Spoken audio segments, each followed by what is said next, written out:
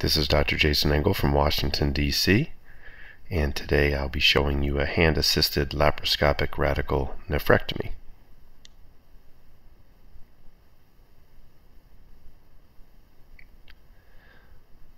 The case that we'll be presenting today is of a 72-year-old man who had an incidental finding of a very centrally located right-sided renal mass, which I will show you. He had no comorbidity, normal renal function, no diabetes or hypertension. As you can see here, his tumor is very centrally located. This would be an extremely difficult partial nephrectomy to perform, and in my practice, in a 72-year-old man with few comorbidities, I still do perform nephrectomies. I don't find that all patients need a partial nephrectomy at all cost. Here, the port placement for a hand-assisted nephrectomy on the right side is shown.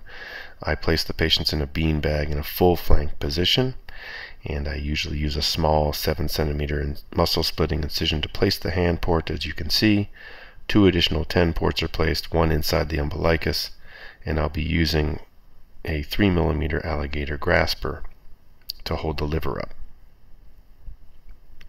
Inspection of this patient's abdomen will nicely show all the organs. Here my hand is being placed through the hand port. It will be sealed around my hand so as to create a good laparoscopic insufflation seal.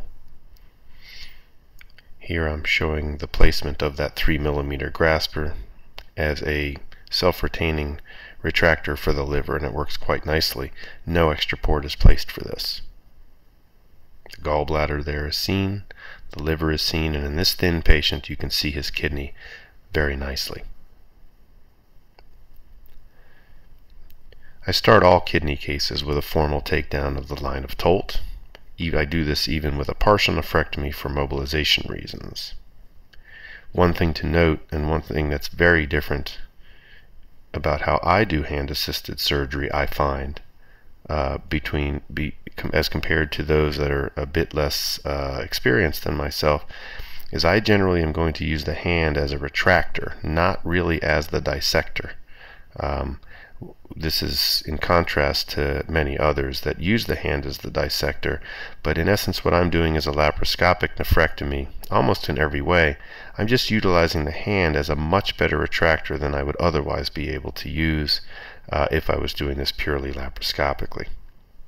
One can see how quickly I can take down the line of Tolt. And my goal here, of course, is to be holding things for my harmonic scalpel, but I don't need to cut most things. I'm going to carry this, especially for a nephrectomy, all the way to the side of the liver, to the diaphragm, because the goal ultimately is to get my hand over the top of the kidney and to be able to sweep all of the Gerota's fat downwards. And once this occurs, the case gets actually much simpler because the kidney will now very much be in full view. Here you can see one of the largest advantages of having my hand, and that is the ability to sweep everything downwards. I'm going to take the peritoneum in a safe area along the liver edge, all the way to the incision that I made near the diaphragm.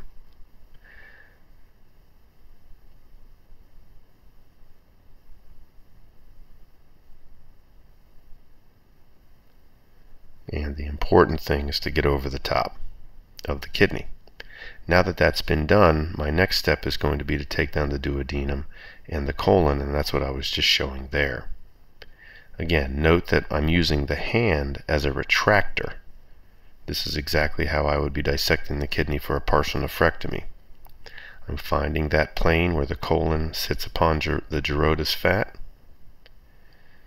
and I'm going to go ahead and mobilize the colon downwards. Of course, on the right side, the main things to look out for would be the duodenum. There we're seeing bowel, probably duodenum under the colon. And again, noted is that I'm using the fingers as a dissector really only so as to be able to then hold it as a retractor. I dissect with my hand only to create largely retraction points. Here you can see I'm using 2 fingers as a retractor. I'm also using my pinky finger to push the kidney laterally, and I'm probably using my thumb to push the bowel medially. So some time is taken here to get into this plane to make sure the duodenum is out of the way. Another hallmark of when I do a hand-assisted case is that classically I'm not necessarily looking for structures.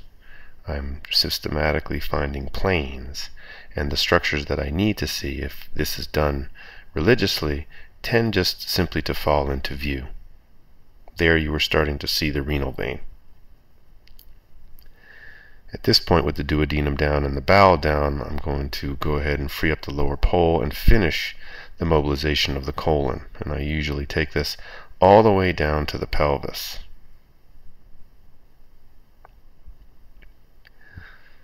And one of the great things about this is with the hand I can hold the kidney straight up. There's the vena cava. We can actually see an aberrant vessel here that doesn't belong. It's a crossing vessel, in this case a non-pathologic crossing vessel. But notice I'm not dissecting it. The step I'm on right now is holding up the lower pole and finishing the colon, and that's what I'm doing right now. And whatever structures come into view just happen to come into view.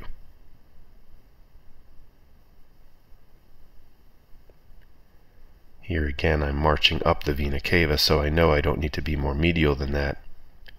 Here you can see there's another small crossing vessel that doesn't really belong there, either an aberrant gonadal or something going to the kidney. Again, though, I'm not going to spend any time looking for that. What I just did is I got onto the psoas, and now that I'm on the psoas, I'm going to march up. I'm going to meet up with the renal vein that I saw previously, and I thought this was a good case for demonstration purposes. Here are several vessels that really don't belong. Perhaps you can see a small crossing artery and vein there. At this point, with the duodenum down, there's usually one more plane of fascia, and you can see it very clearly with the kidney being held straight up with the thumb and forefinger. I'm actually expecting to see this plane, and it's under this plane that you will always get a very plain view of the main renal vein.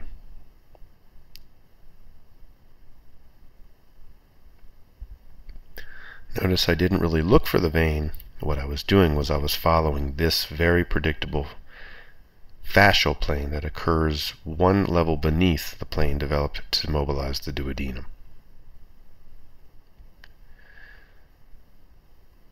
Now I'm going to come across the top of the kidney. I typically will release Gerota's fat in this location because I want to spare the adrenal. And this is what I'm doing here. You can actually see that the renal vein is starting to branch here. And what I'm trying to do is I'm trying to gently get to the point where I can see the parenchyma of the kidney so that I know there are no more vascular structures. And once I'm able to achieve this, since I've already swept the Gerota's fat down from the upper pole, I will usually create some windows in this fat. It's my intention to staple this fat and merely know that the adrenal will be in this fat closer to the vena cava. This fat oftentimes can bleed. This is especially true on the left side, so I usually do use a stapler and not a harmonic scalpel as the most efficient, safest way to handle this.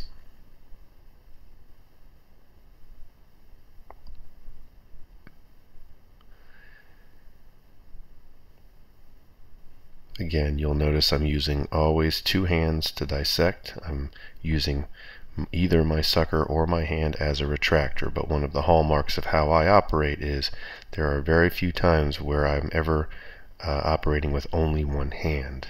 This is very crucial to understand with the hand in place, because the inexperienced surgeon can fall into a trap of only using the hand, which is not a very effective thing to do. Here I'm finishing the upper pole and the fat. I know that I've spared this patient's adrenal at this point. I know that I've come across the upper pole, and really now all that's left in this nephrectomy is to hold now the kidney straight up. You've already seen the renal vein, and what I'm seeking to do now is to put my fingers behind the hilum, and now I am going to dissect out all of the vessels that I've witnessed and run into. Here you can see I'm working on that crossing vessel inferiorly, but notice how I'm really creating retraction points. Here I'm using my thumb as a retractor to hold straight up. And the ultimate goal is to have my middle finger completely around the hilum and then push on the hilum, and this pushes the artery usually out from underneath the vein, and it's in this way that I can dissect out all of the vessels.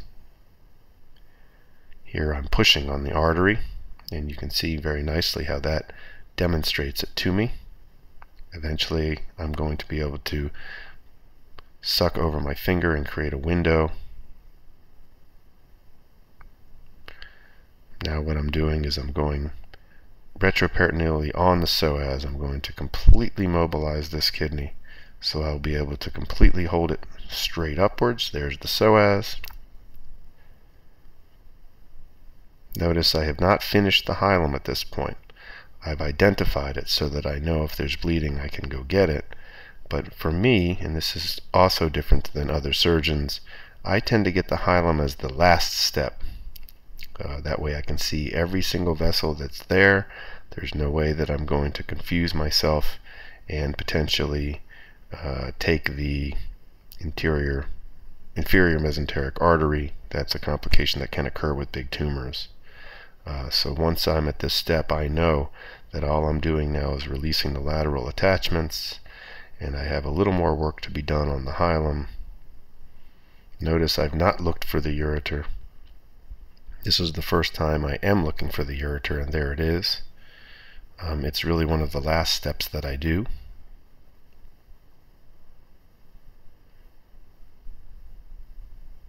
And again, I thought this was a good case to showcase because I was not expecting to see all these aberrant vessels. You can see an aberrant gonadal vessel. Here I'm taking something that's not a vessel, but in view here is an aberrant gonadal, a crossing artery, and vein, and none of it really matters if you follow all these steps. Finally, my finger has now been completely passed underneath, and the last step on the right side usually is to get the artery, and with my finger underneath I can pull it out from underneath the vein, which is what I'm doing here. Otherwise it can be very much behind the vein. And notice I'm not rubbing on the artery, I'm rubbing on my finger.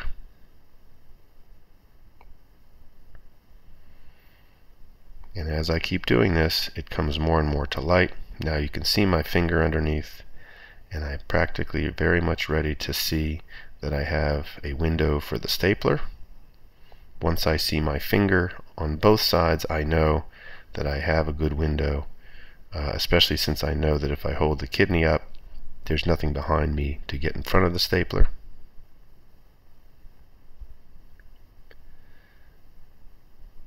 And now I have my window, even to the degree that I can put my finger through there. So you can see clearly that I'll be able to pass the stapler here. Notice I always have upward traction. The vessels are always under tension. It would never be safe for me to be manipulating these vessels if they were not under traction. Here I can see clearly these are not going to the mesentery of the bowel. These are all things that will have to be taken. I usually use the harmonic scalpel for lymphatics. And at this point I'm simply preparing the kidney to fire staples. I've identified arteries, I've identified the veins. Here there are several aberrant arteries and veins, but you can see that if you follow the steps of a hand-assisted procedure, they will all come into view and eventually they'll be taken care of. Here the ureter is in view, and now it is for the first time that I will go ahead and take tissue on the side of the ureter, and now only structures that need to be taken are left. There's various ways to take these vessels. These small aberrant vessels I'm taking with small metal clips.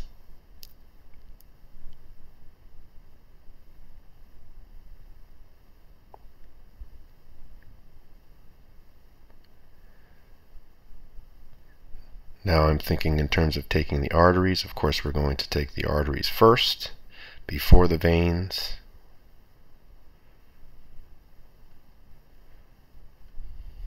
Here's the main renal artery.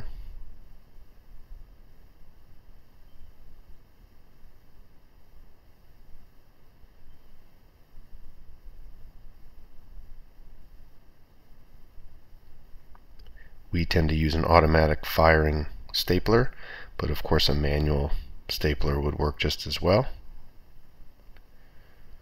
Here is what I had perceived to be an aberrant crossing artery, so from a purist sense it would make sense to go ahead and take this next. So that's what I'll do. This is not a typical artery seen in most cases, and it was not causing obstruction to his renal pelvis. Now I can see that what is left behind are veins. I'm not going to get too close to the cava, but I do want to get this before it branches, as you can see I've done here.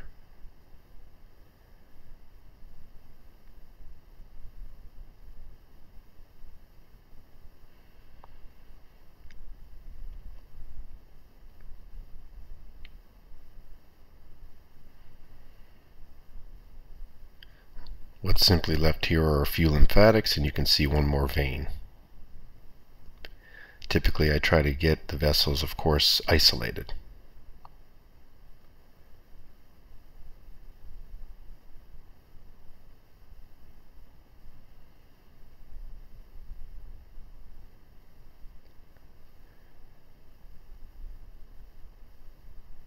After this vein is taken, all that should be left behind is really the ureter.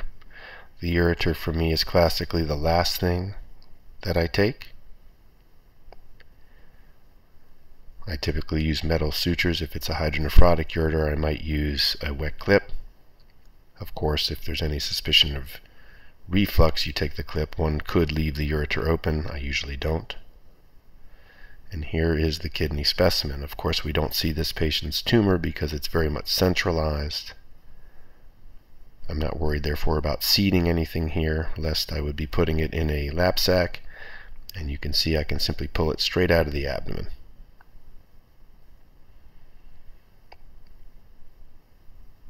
In this case, there was minimal bleeding, but what is usually done at this point is a sponge is put in place, and I will go ahead and sponge any bleeding that has occurred. I'm going to want to inspect the stumps. Here the insufflation pressure would have been turned down to a pressure of 5 to show that there's no oozing or bleeding.